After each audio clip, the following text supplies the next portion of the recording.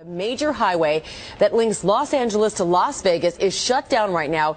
It could be closed for days because of a fire on this bridge, causing a traffic nightmare affecting hundreds of thousands of drivers. ABC's Cecilia Vega is in Los Angeles. The collapse caught on camera. A nightmare on Interstate 15, the major artery connecting LA to Las Vegas. Intense flames erupting after a construction worker's blowtorch ignited wooden supports on this overpass. Lots of trailers, which made it even worse, but the fire itself was pretty insane. Debris crashing down onto the freeway below. The result? Traffic at a standstill for miles.